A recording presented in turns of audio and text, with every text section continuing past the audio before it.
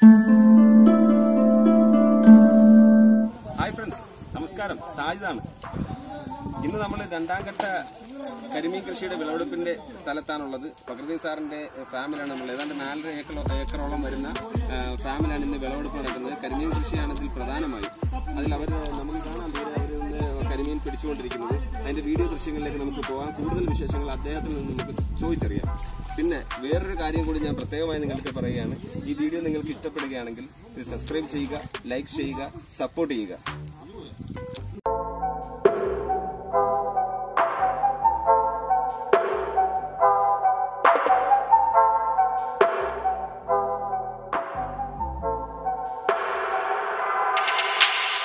കരിമീൻ കുഞ്ഞുങ്ങളെ ഉൽപ്പാദിപ്പിക്കുന്നതിന് വേണ്ടി നിക്ഷേപിച്ചിട്ടുള്ള പേരന്റ് സ്റ്റോക്കാണ്.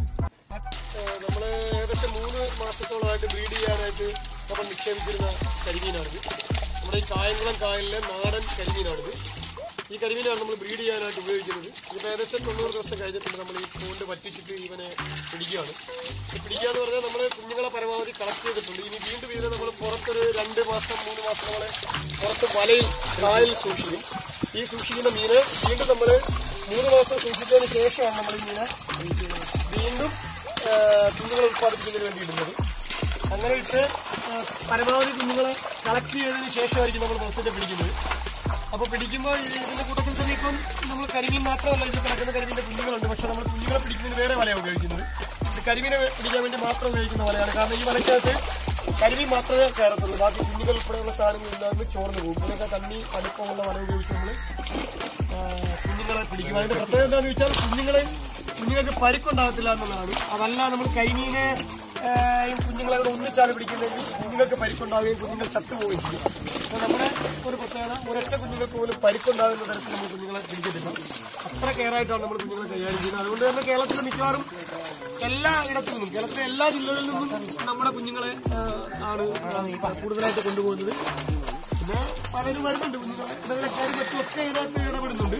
എങ്കിലും നമ്മുടെ കുഞ്ഞുങ്ങളാണ് ഇപ്പോൾ കേരളത്തിൽ ഏറ്റവും കൂടുതലായിട്ട്. അതിന്റെ കാരണം എന്ന് പറഞ്ഞാൽ 350 ഗ്രാം ഈ കരിമീനൊക്കെ എന്ന് പറഞ്ഞാൽ 3 എണ്ണം 1 കിലോയ്ക്ക് മുകളിൽ തൂങ്ങുന്ന സൈസ് മീനാണ്. ഈ 3 മീൻ എന്ന് പറഞ്ഞാൽ ഒരു 100 ഏകദേശം കാണും. കാരണം 350 ഗ്രാം 400 ഗ്രാമിന്റെ വലിപ്പമുള്ള കരിമീനാണ്. നമ്മുടെ കൊണ്ടുപോയിട്ടുള്ള കുഞ്ഞുങ്ങൾ പലതും ഒരു 8 മാസം കൊണ്ട് 200 ഗ്രാമിന് മുകളിൽ എത്തുന്നതായിട്ടാണ് നമ്മുടെ പ്രധാനമായിട്ട് ഇവിടുന്ന് കൊണ്ടുപോകുന്ന ടീം എല്ലാം പറയുന്നത്. അതുകൊണ്ട് തന്നെ സ്ഥിരമായിട്ട് എടുക്കുന്ന ടീമാണ് നമുക്ക് കുഞ്ഞുങ്ങൾ എടുക്കുന്ന ടീമാണ് നമുക്കിവിടെ ഉള്ളത്. സ്ഥിരമായി തന്നെ ഒരു പ്രാവശ്യം എടുക്കുന്നവർ തന്നെ പിന്നെയും നമ്മുടെ കുഞ്ഞുങ്ങളെയാണ് കൊണ്ടുപോകുന്നത്. ഇവിടെ നമ്മുടെ കൂടെ ഒപ്പമുള്ളത് ഈ നാട്ടുകാരനും യൂത്ത് കോൺഗ്രസിന്റെ സംസ്ഥാന വക്താവുമായ ശ്രീ അസ്ലമാണ്. നമ്മളിവിടെ 2 വാക്ക് ഇതിനെക്കുറിച്ച് പറയും. അദ്ദേഹത്തിനും ഇതിനെക്കുറിച്ച് വളരെ വ്യക്തമായി അറിയാം. കാര്യം ഈ നമ്മുടെ നാട്ടുകാരനാണ് ഈ കൃഷി ഇവിടെ നടത്തുന്നത്. അസ്ലമിന്റെ വാക്കുകളിലേക്ക് ക്ഷണിക്കാം. പ്രിയമുള്ളവരെ, ഇതെന്റെ പ്രിയപ്പെട്ട സുഹൃത്ത് ശ്രീ ഫഖ്റുദ്ദീൻ അലി അഹമ്മദിന്റെ കരിമീൻ കൃഷി ചെയ്യുന്ന ഫാമിലാണ്. ഇത് തൃക്കുന്നപ്പുഴയിലാണ്. നമ്മുടെ കേരളത്തിലെ യുവജനങ്ങൾക്ക് ആകമാനം ഒരു മാതൃകയായിട്ടാണ് ഇദ്ദേഹം പ്രവർത്തിക്കുന്നത്. ഇദ്ദേഹം ഈ തൃക്കുന്നപ്പുഴയിലെ സാമൂഹിക രാഷ്ട്രീയ രംഗത്ത് വളരെ സാമൂഹിക രാഷ്ട്രീയത്തിൽ നിൽക്കുന്ന ഒരു വ്യക്തിത്വമാണ്.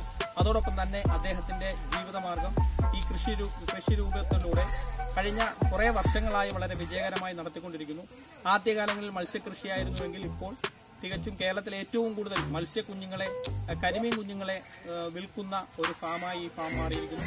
ഇത് അദ്ദേഹം വളരെ വിജയപൂർവ്വം നടത്തിക്കൊണ്ടിരിക്കുകയാണ്. അദ്ദേഹത്തിൻ്റെതായ ഒരു ശാസ്ത്രീയ രീതിയിലൂടെയാണ് ഇവിടെ കരിമീൻ കുഞ്ഞുങ്ങളെ ഉൽപ്പാദിപ്പിക്കുന്നത്.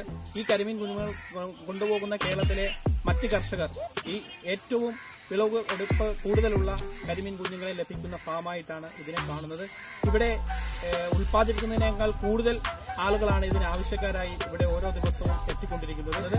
ഏറ്റവും കൂടുതൽ വിജയിച്ച ഒരു യുവ കർഷകനാണ് കരിമീൻ കുഞ്ഞുങ്ങളെ ഉൽപ്പാദിപ്പിക്കുന്ന കേരളത്തിലെ വില്ലെണ്ണാവുന്ന കർഷകരിൽ ഒരാളായി ശ്രീ ഫഖ്റുദ്ദീൻ മാറിയിരിക്കുന്നു. ഇദ്ദേഹത്തിന്റെ ഈ മാതൃക എല്ലാ യുവജനങ്ങൾക്കും, വിദ്യാഭ്യാസമുള്ള യുവജനങ്ങൾക്ക് മാതൃകയായിട്ടുള്ള ഒരു ഫാമാണ് ഇത്. ഞങ്ങളിവിടെ സ്ഥിരം സാറിൻ്റെ 5 വർഷമായിട്ടുള്ള ഒരു ജോലിക്കാരനാണ്. ഞങ്ങൾ 8 ആൾക്കാർ ഇവിടെ സ്ഥിരം പണിക്കാരായിട്ടുണ്ട്. ഇത് നിങ്ങൾക്ക് കാണുന്നത് ഞങ്ങളുടെ പണിക്കാരായി മൊത്തം. ഫഖ്ർ സാറ് ഞങ്ങൾക്ക് ഡെയിലി ശമ്പളം തന്നു നിർത്തി ജോലി ചെയ്യിപ്പിക്കുന്ന ഒരു ഫാമാണിത്. ഇതിൽ ഒരുപാട് കരിമീൻ കുഞ്ഞുങ്ങളും കരിമീനും ധാരാളമായിട്ടുണ്ട്. ഏതാണ്ട് 1.5 കിലോ 1 കിലോ തൂങ്ങുന്ന സൈസുള്ള കരിമീനാണ്. ഏതാണ്ട് 3 എണ്ണം 1 കിലോ 1.5 കിലോ അടുത്ത് തൂങ്ങുന്ന കരിമീനാണ്. 1 കിലോ 300 ഗ്രാം സൈസ് തൂങ്ങുന്ന കരിമീനാണ് നമ്മുടെ കയ്യിൽ ഇപ്പോൾ ഉള്ളത്. അത് നിങ്ങൾക്ക് വളരെ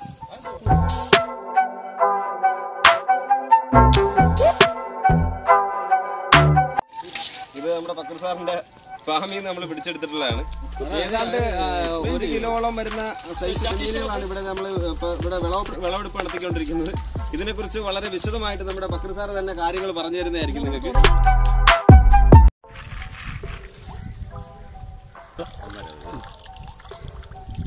ഇത് 1.5 ഇഞ്ച് കരിമീൻ്റെ കുഞ്ഞുങ്ങളാണിത്. നമ്മള് സാധാരണ ആളുകൾ കുഞ്ഞുങ്ങളെ അളന്നാണ് കൊടുക്കുന്നത്. പക്ഷെ നമ്മളൊരിക്കലും കുഞ്ഞുങ്ങളെ അളന്ന് കൊടുക്കാറില്ല. കാരണം എന്ന് പറഞ്ഞാൽ അളവിൽ ഭയങ്കരമായ വേരിയേഷൻ വരും. മിക്കവാറും അളന്നാൽ കുഞ്ഞുങ്ങൾ കുറവാണ് ഉണ്ടാകുന്നത്. അതുകൊണ്ട് ഞങ്ങൾ കൃത്യമായിട്ടും എണ്ണി തന്നെയാണ് കൊടുക്കുന്നത്. ഇതുവരെ ഞങ്ങൾ കൊടുത്തിരിക്കുന്നതുമായി ബന്ധപ്പെട്ട് എന്തെങ്കിലും ഒരു നമ്പറുമായി ബന്ധപ്പെട്ട് എന്തെങ്കിലും ഒരു പരാതിയോ മറ്റു കാര്യങ്ങളോ ഇതുവരെ ഉണ്ടായിട്ടില്ല. ഇത് നമ്മൾ സാധാരണ അങ്ങനെ ആളുകൾ കരുതുന്ന പോലെ ഇതിനൊരു പരിക്കോ മറ്റോ ഉണ്ടാകത്തില്ല. നമ്മൾ നിത്യമായിട്ട് ഇത് ചെയ്യുന്നതുകൊണ്ട് തന്നെ ഇതിനെ കൈകാര്യം ചെയ്യുന്നത് വളരെ കൃത്യമായിട്ടായിരിക്കും.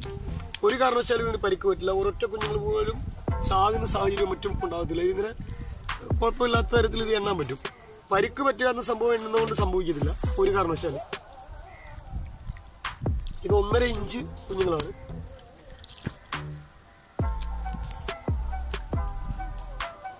ഇതിനെ എണ്ണിയാണ് ഇതിന്റെ അതോട് ഇടുന്നത് അല്ലേ? അതെ അതെ. എണ്ണ വല്ലാതെ ഇടത്തില്ല. ഇല്ല, എണ്ണ വല്ലാതെ അളവിൽ വ്യത്യാസം വരും അല്ലേ? അളവിൽ വ്യത്യാസം വരിക എന്ന് പറയാൻ നമ്പർ വ്യത്യാസം വരും. മിക്കവാറും കുറവായിരിക്കും സംഭവിക്കുന്നത്. കാരണം ആദ്യത്തെ എണ്ണലിന് നമ്മൾ എടുക്കുമ്പോഴത്തേക്ക് കൂടുതൽ എണ്ണം കാണും. പിന്നീട് വളരെ വേഗത്തിലായിരിക്കും ഇത് അളന്നു പോകുന്നത്. ആദ്യത്തെ അളവിൽ കൂടുതലുണ്ടാവും. പക്ഷെ പിന്നീട് വേഗത്തിൽ അളന്നു പോകുമ്പോഴത്തേക്ക് ഇതിന് നമ്പർ കുറയാനുള്ള സാധ്യതയായിരിക്കും കൂടുതൽ. അതുകൊണ്ട് നമ്മൾ അങ്ങനെ ചെയ്യാറില്ല. എണ്ണം തെറ്റാറില്ല ഒരു കാരണവശാലും ഇല്ല. ഇതിനെ കവറിൽ പാക്ക് ചെയ്ത് ഓക്സിജൻ ഇതിന്റെ അകത്ത് നിറയ്ക്കും. ഓക്സിജൻ പാക്ക് ചെയ്ത് വിൽക്കാൻ പാകത്തക്ക രീതിയിൽ കൊടുത്തു.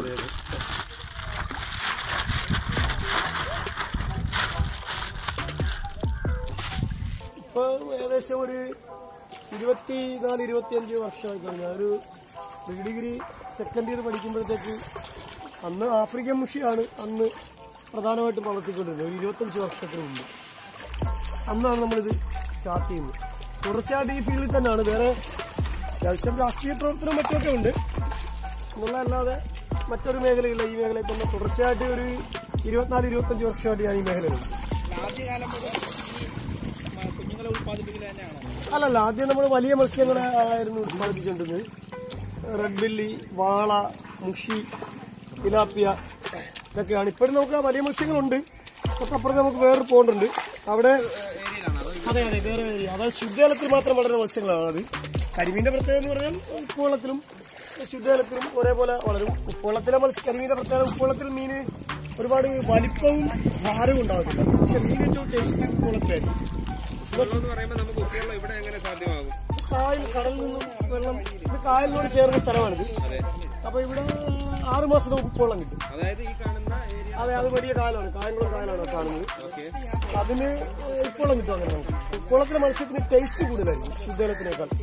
എന്നാൽ ശുദ്ധജലത്തിലെ മത്സ്യം ഉപ്പുവെള്ളത്തിലെ മത്സ്യത്തെക്കാൾ വളരെ പെട്ടെന്ന് വളരുകയും കൂടുതൽ വെയിറ്റ് ഉണ്ടാവുകയും ചെയ്യും. ശുദ്ധവെള്ളത്തിലുള്ള കരിമീനാണ് നമ്മളിപ്പോ അല്ല, നമ്മളിപ്പോ ഇത് ശുദ്ധജലത്തിലെ മത്സ്യമാണ്. ഇപ്പൊ ഇവിടെ മത്സ്യമാണ് അദ്ദേഹം ഇവിടെ ഉത്പാദിപ്പിച്ചിരിക്കുന്നത്. അതെ അതെ. ഇന്ന് 6 മാസം കൂടി ഇരിക്കുമ്പോഴാണോ ഇതിന്റെ വിളവെടുപ്പ് സാധാരണ നടത്താറ്? സാധാരണ നടക്കുന്നത് കരിമീനാകുമ്പോഴത്തേക്ക് 8 മാസം എടുക്കും കരിമീന്റെ വിളവെടുപ്പ്. 8 മാസത്തിലൊരിക്കൽ നമ്മൾ വിളവെടുപ്പാണ്. അതെ അതെ അതെ, 8 മാസത്തിലൊരിക്കൽ. ഇതുപോലെ തന്നെ എത്ര പണിക്കാരാണ് ഇതിനു വേണ്ടി കഷ്ടപ്പെടുന്നത്? നമ്മൾ മത്സ്യം പിടിക്കുന്ന സമയത്ത് ഏകദേശം 10ഓളം തൊഴിലാളികൾ ഉണ്ടെങ്കിൽ ഈ മീനെ പിടിക്കാനാണ്. അത് തന്നെയല്ല, നമ്മൾ ഈ മീനെ കൊല്ലാൻ വേണ്ടിയല്ല പിടിക്കുന്നത്. അഥവാ നമ്മൾ കഴിക്കാൻ പോവല്ല ഈ മീൻ. ഈ മത്സ്യത്തെ നമ്മൾ ബ്രീഡ് ചെയ്യുന്നതിന് വേണ്ടി ആയതുകൊണ്ട് ഇവരെ പിടിക്കുന്നത് കെയറായിട്ട് പിടിച്ചില്ലെങ്കിൽ ഈ മീൻ ചത്തുപോകും. മറ്റൊരു സ്ഥലത്തേക്ക് പ്ലേസ് ചെയ്യും. അതെ, തീർച്ചയായിട്ടും. ഇന്നത്തെ ദിവസം ഫുള്ള് ഇതിനെ പിടിച്ചു തീർക്കും. ഇന്ന് രാത്രി ഏകദേശം 8 മണിയാവും. ഇപ്പോൾ ഒരു 4:30 ആയിട്ടുള്ളൂ. രാത്രി 8 മണിയോടുകൂടി നമ്മൾ ഈ വെള്ളം നന്നായിട്ട് തണുത്തതിന് ശേഷം മാത്രമേ ഈ മീനെ പിടിക്കാൻ പറ്റത്തുള്ളൂ. വെള്ളം ചൂടായി കിടന്നാൽ ഈ മത്സ്യം പെട്ടെന്ന് കുഴഞ്ഞ് ചാകും. അത് കാരണം വെള്ളം നന്നായിട്ട് തണുത്തതിന് ശേഷം മാത്രമേ നമ്മൾ ഈ മത്സ്യത്തെ പിടിക്കത്തുള്ളൂ. വെള്ളം നന്നായിട്ട് ചൂട് ഇത്രയും പ്രദേശത്തിന് ശേഷം ഇതുപോലെ തന്നെ ഈ നടുഭാഗങ്ങളിൽ നിന്നും ഇതുപോലെ നമ്മൾ ഇതിനെ പിടിക്കുന്നതായിരിക്കും. അതെ അതെ അതെ. അപ്പൊ നമുക്ക് ഇത് മാത്രമല്ല, ഇവിടെ കാണുന്ന ഇത്രയും ഏരിയയിൽ നിന്നും ഇനിയും മത്സ്യങ്ങൾ നമുക്ക് പിടിക്കാനുണ്ട്. ഏകദേശം എത്ര മത്സ്യത്തോളം ഇതിന്റെ അകത്ത് കിട്ടാൻ സാധ്യത? ഇതിപ്പോ നമ്മൾ ഇട്ടിരിക്കുന്നത് എന്ന് പറഞ്ഞാൽ ബ്രൂഡർ സ്റ്റോക്ക്, അതായത് വിരിയിക്കാൻ വേണ്ടി ഇട്ടിരിക്കുന്നതുകൊണ്ട് നമ്മൾ എണ്ണം കുറച്ചിട്ടാണ് ഇതിനകത്ത് ഇടുന്നത്. അല്ലെങ്കിൽ സാധാരണ ഇതിനകത്ത് 40,000 കരിമീൻ 1.5 ഏക്കറിനകത്ത് 1.5 അല്ല, ഏകദേശം 1 ഏക്കർ 70 സെന്റോളം വാട്ടർ ഏരിയ ഉണ്ട്. 40,000 കരിമീനെ ഇടാൻ നോക്കും. ഞാനിവിടെ കരിമീൻ മാത്രമേ ഉള്ളൂ. കരിമീൻ മാത്രമേ ഉള്ളൂ. നേരത്തെ നമ്മൾ വന്ന സമയത്ത് ഒരു ചെറിയ കൊഞ്ചൊക്കെ കിട്ടിയായിരുന്നു. അത് നമ്മൾ പുറത്ത് കായലിൽ ഈ ഉപ്പുവെള്ളം വരുന്ന സമയത്ത് കയറി വരുന്ന കായൽ നമ്മൾ പിടിച്ചിട്ട് ഇതിനകത്ത്. ഏകദേശം എത്ര രൂപയോളം വില മതിക്കും ഈ നമ്മളുടെ ഈ കൃഷി ഇപ്പൊ വിളവെടുപ്പ് നടക്കുന്ന സമയത്ത്? ഇപ്പം അങ്ങനെ ഒരു 4-5 ലക്ഷം രൂപയുടെ മീനെ ഇപ്പം കുറഞ്ഞത് ഇപ്പൊ 5 ലക്ഷം രൂപയുടെ മീനെ ഇപ്പൊ നമ്മള് പിടിക്കുന്നു. 5 ലക്ഷം രൂപയോളം വില വരുന്ന മത്സ്യത്തെ നമ്മൾ ഇപ്പൊ എണ്ണം കുറവാണ്. എന്നാൽ ഒരു 40,000 മത്സ്യത്തെ വരെ ഇതിനകത്ത് ഇടാൻ പറ്റും. ഞാനിതിന് മുമ്പ് നമ്മൾ ഇതിനകത്ത് വളർത്തിക്കൊണ്ടിരുന്നത് പിന്നെ കാളാഞ്ചിയായിരുന്നു. കാളാഞ്ചിയൊക്കെ എന്ന് പറഞ്ഞാൽ ഇതിനകത്ത് ഒരു 15 ലക്ഷം രൂപ 20 ലക്ഷം രൂപയുടെ മത്സ്യത്തെ ഒരു കൊല്ലം കൊണ്ട് നമുക്ക് പിടിക്കാൻ പറ്റും. പക്ഷെ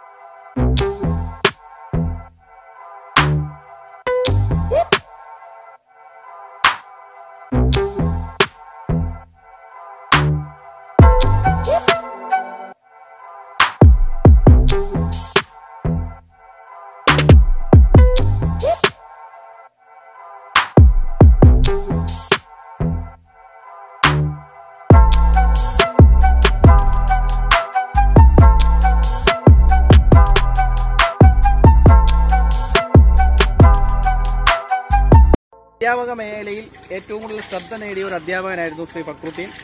എന്നാൽ ഇന്ന് അദ്ദേഹത്തെ ഏറ്റവും വിദ്യാഭ്യാസമുള്ള ഞങ്ങളെയൊക്കെ വിദ്യാർത്ഥി കാലഘട്ടത്തിൽ വിദ്യാർത്ഥികളെ ഏറ്റവും കൂടുതൽ ആകർഷിക്കുന്ന ഒരു അധ്യാപകനായിരുന്നു ശ്രീ ഫക്രുദ്ദീൻ. എന്നാൽ ഇന്ന് അദ്ദേഹം ആ മേഖല വിട്ട് ഈ കരിമീൻ കൃഷിയുമായി ബന്ധപ്പെട്ട് വളരെ കേരളത്തിൽ നിന്ന് ശ്രദ്ധിക്കപ്പെടുന്ന ഒരു കർഷകനായി മാറിയിരിക്കുന്നു. അദ്ദേഹത്തിന് അതിൽ നിന്നും വ്യത്യസ്തമായി എന്ത് അനുഭൂതിയാണ് ഈ കൃഷി രംഗത്ത് കിട്ടിക്കൊണ്ടിരിക്കുന്നത്? അദ്ദേഹത്തിന്റെ വാക്കുകളിൽ നമ്മളെ കാണേണ്ടതെന്ന് പറഞ്ഞാൽ അധ്യാപനവും കൃഷിയും ഒക്കെ ശരിക്കും പറഞ്ഞാൽ ഒരേപോലെ തന്നെയാണെന്ന് ഉള്ള ഒരു കാഴ്ച. കാരണം രണ്ടിടത്തും പ്രൊഡക്ഷനാണ് നടക്കുന്നത്, രണ്ടിടത്തും നടക്കുന്ന ഉൽപാദനമാണ്. ഒരു രാജ്യത്തിന്റെ ഭാവി പൗരന്മാരെ വാർത്തെടുക്കുക എന്ന ഏറ്റവും ഗൗരവമുള്ള ഒരു ജോലിയാണ് അധ്യാപനം. അതുപോലെ തന്നെ ഈ കാർഷിക മേഖല എന്ന് പറയുന്നത് ഏറ്റവും ഗൗരവമുള്ള. ശരിക്കും പറഞ്ഞാൽ ഇന്ത്യ നിലനിൽക്കുന്നത് ഈ കാർഷിക മേഖലയുടെ നിലനിൽപ്പ് തന്നെയാണ് ഇന്ത്യയുടെ നിലനിൽപ്പിന് ആധാരം. അതുകൊണ്ട് കാർഷിക മേഖല നിലനിൽക്കുക എന്നതാണ് ഇപ്പോഴത്തെ ഏറ്റവും ഗൗരവമായ പ്രശ്നം. നമുക്കറിയാം ഈ പുതിയ തലമുറയ്ക്ക്, കേരളത്തിലെ ഈ അഭ്യസ്തവിദ്യരായ പുതിയ തലമുറയ്ക്ക് ഒരു സന്ദേശം എന്താണ് കൊടുക്കാനുള്ളത്? ഈ മേഖലയിലേക്ക് കടന്നു വന്നാൽ എങ്ങനെ വിജയിപ്പിച്ചെടുക്കാം? ഈ മേഖല നല്ല ഏത് മേഖലയിലായാലും ഒരു കഠിനാധ്വാനിയായ എല്ലാ മേഖലയിലും, ഇപ്പം കാർഷിക രംഗത്താണെങ്കിലും ഈ മത്സ്യ ഫാം നടത്തുന്ന വലിയ ഫാം നടത്തുന്നവരാണെങ്കിലും അവരൊക്കെ ആൾക്കാരെ വെച്ചിട്ടാണ് ഈ തൊഴിൽ നടത്തിക്കൊണ്ടിരിക്കുന്നത്. എന്നാൽ തികച്ചും വ്യത്യസ്തമായി ഞങ്ങൾക്ക് കാണാൻ കഴിഞ്ഞത് അവരോടൊപ്പം, ആ തൊഴിൽ എടുക്കുന്നവരോടൊപ്പം തന്നെ നിന്നുകൊണ്ട് 24 മണിക്കൂറും പ്രവർത്തിക്കുന്ന ഒരു കർഷകനെയാണ്, കഷ്ടപ്പെടുന്ന ഒരു കർഷകനെയാണ് ഞങ്ങൾക്ക് ഇതിലൂടെ കാണാൻ കഴിഞ്ഞത്. താങ്കൾക്ക് എന്താണ് കേരളത്തിലെ യുവജനങ്ങൾക്ക് കൊടുക്കാനുള്ള ഒരു ഉപദേശം? നമ്മൾ മനസ്സിലാക്കേണ്ടത് ഈ വൈറ്റ് കോളർ ജോബിനോട് വളരെ വലിയ ഒരു താല്പര്യമുള്ള ഒരു സൊസൈറ്റി ആയിട്ട് നമ്മൾ മാറിയതാണ്. ശരിക്കും പറഞ്ഞാൽ ഇതര സംസ്ഥാന തൊഴിലാളികളടക്കം ലക്ഷക്കണക്കിന് ആളുകൾ കേരളത്തിലേക്ക് വരാനുള്ള ഒരു പ്രധാനപ്പെട്ട കാരണം. എന്റെ ഒരു കാഴ്ചപ്പാടിൽ രാജ്യസ്നേഹം എന്ന് പറയുന്നത്, നമ്മളിപ്പോൾ വിദേശ രാജ്യങ്ങളിൽ പോയി 12, 15, 16 മണിക്കൂറും ഒക്കെ ജോലി ചെയ്യുന്ന ആളുകളാണ് നമ്മുടെ ഇവിടെ ഉള്ളത്. പക്ഷെ അത്രയും അതിന്റെ പകുതി സമയം നമ്മുടെ രാജ്യത്ത് നിലവിലുള്ള വിഭവങ്ങളെ ഉപയോഗപ്പെടുത്തി നമ്മുടെ രാജ്യത്ത് പ്രവർത്തിക്കാൻ നമ്മൾ തീരുമാനിച്ചാൽ തീർച്ചയായിട്ടും നമുക്ക് വിജയിക്കാൻ പറ്റും. എനിക്ക് പറയാനുള്ളത്, യൂത്തിനോട് പറയാനുള്ളത്, നിങ്ങൾ ചെറിയ സംരംഭമാണെങ്കിലും ഒരു 10,000 രൂപ കൊണ്ട് തുടങ്ങാൻ പറ്റുന്ന സംരംഭമാണെങ്കിൽ നിങ്ങൾ സ്റ്റാർട്ട് ചെയ്യുക. പരാജയപ്പെട്ടേക്കാം, പക്ഷെ നിങ്ങൾ അതേ സംരംഭത്തിൽ തന്നെ അതിന്റെ തെറ്റുകൾ തിരുത്തി മുമ്പോട്ട് വരാൻ തയ്യാറാകുക. പകരം അതല്ലാതെ നിങ്ങൾ ഒരു എണ്ണം പരാജയപ്പെട്ടു, ഉടൻ തന്നെ അടുത്തതിലേക്ക് പോയി, അത് പരാജയപ്പെട്ടു, അടുത്തതിലേക്ക് പോയി, ഇങ്ങനെ പോകുന്ന ഒരു സാഹചര്യമാണ് നമ്മളിവിടെ നിലനിൽക്കുന്നത്. പക്ഷെ ഒരിക്കലും അങ്ങനെ ചെയ്യാൻ പാടില്ല. എന്നെ സംബന്ധിച്ചിടത്തോളം ഞാൻ 25 വർഷമായി തുടരുന്ന ഒരു ഫീൽഡാണിത്. പലപ്പോഴും വമ്പൻ പരാജയങ്ങൾ. ഞാൻ ഈ നിൽക്കുന്ന സ്ഥലത്ത് ഞാൻ ചെമ്മീൻ കൃഷി ചെയ്തിരുന്നു. ചെമ്മീൻ, നമ്മുടെ കാരച്ചെമ്മീൻ, ടൈഗർ കൃഷി ചെയ്തിരുന്നു. ആദ്യഘട്ടത്തിൽ കൃഷി ചെയ്യുമ്പോൾ എനിക്ക് ഏകദേശം 9-10 ലക്ഷം രൂപയുടെ മുകളിൽ ചെലവാക്കിയാണ് ഞാൻ കൃഷി ചെയ്തത്. പക്ഷേ വിളവെടുക്കാൻ 25-30 ദിവസമുള്ളപ്പോൾ, അഥവാ 110-120 ദിവസമുള്ളപ്പോൾ കാരച്ചെമ്മീൻ വിളവെടുക്കാം. ഒരു 78-80 ദിവസമുള്ള സമയത്ത് ഇതിനകത്ത് കംപ്ലീറ്റ് കാരച്ചെമ്മീനും ചത്തുപോകുന്ന സാഹചര്യമുണ്ട്. സാധാരണ കേസിൽ അങ്ങനെ സംഭവിച്ചാൽ ആളുകൾ അത് ഇട്ടച്ച് പോവുകയാണ് ചെയ്യുന്നത്. പക്ഷെ ഞാനത് അങ്ങനെ ചെയ്തില്ല. ഞാൻ വീണ്ടും ഇവിടെ തന്നെ പണമിറക്കാൻ തീരുമാനിക്കുകയും അങ്ങനെ ശരിക്കും പറഞ്ഞാൽ പമ്പിച്ച വിജയം കൈവരിക്കാൻ കഴിയുകയും ചെയ്തു. തീർച്ചയായിട്ടും നിങ്ങൾക്ക് ചെയ്യാൻ പറ്റുന്ന ഏതെങ്കിലും ഒരു തൊഴിലിൽ നിങ്ങൾ ഇടപെടുമ്പോൾ അതിൽ ഡെഡിക്കേറ്റഡ് ആവുക. അധ്യാപനവും കൃഷിയും ഇതേപോലെ തന്നെ ഡെഡിക്കേറ്റഡ് ആയിട്ടുള്ള 2 മേഖലകളാണ്. പക്ഷേ ഈ 2 മേഖലയിൽ നിന്നും ആത്മാർത്ഥതയും അതിനുള്ള കടപ്പാടുമൊക്കെ ആളുകൾക്ക് കുറഞ്ഞു പോകുന്നതുകൊണ്ടാണ് കൃഷിയാണെങ്കിലും നമ്മുടെ വിദ്യാഭ്യാസ രംഗത്തിലൂടെ വളർന്നു വരുന്ന പുതിയ തലമുറയാണെങ്കിലും അപകടകരമായ തരത്തിലേക്ക് പോകുന്നത്. അതുകൊണ്ട് തീർച്ചയായും ഏത് തൊഴിലായിക്കോട്ടെ അതിൽ മുഴുകാൻ, ചാണകം വാരുമ്പോൾ അതിൽ കുഴഞ്ഞു വാരാനുള്ള ശ്രമം ഉണ്ടാവുക. അങ്ങനെ വരുമ്പോൾ തീർച്ചയായിട്ടും ഒരു പ്രദേശത്ത് നമ്മളെ അന്വേഷിച്ച് വരുമ്പോൾ, ചാണകം വാരുന്ന ഒരാളെ അന്വേഷിച്ച് വരുമ്പോൾ നമ്മളെ തിരക്കും, അയാൾ അതിൽ കുഴഞ്ഞു വാരുന്ന ആളാണെന്ന് ബോധ്യപ്പെടും.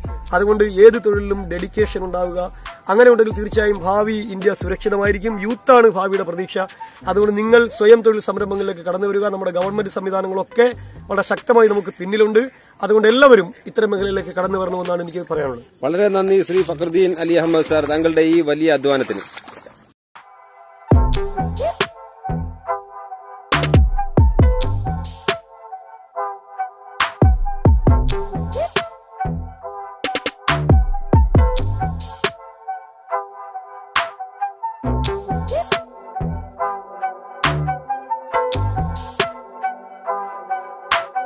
അപ്പോൾ എല്ലാവർക്കും ഈ വീഡിയോ ഇഷ്ടപ്പെട്ടെന്ന് ഞാൻ കരുതുന്നു. ഇതുപോലുള്ള നല്ല നല്ല കൃഷി സംരംഭങ്ങളും ഇതുപോലുള്ള നല്ല വീഡിയോകളുമായി, യാത്രകളുടെ വീഡിയോകളും ആയി നിങ്ങളുടെ മുന്നിൽ ഞാൻ എത്തുന്നതായിരിക്കും. ഈ വീഡിയോ നിങ്ങൾക്ക് ഇഷ്ടപ്പെട്ടെങ്കിൽ ഈ താഴെ കാണുന്ന സബ്സ്ക്രൈബ് ബട്ടണിൽ അമർത്തി സപ്പോർട്ട് ചെയ്യുക, സബ്സ്ക്രൈബ് ചെയ്യുക, ലൈക്ക് ചെയ്യുക. താങ്ക്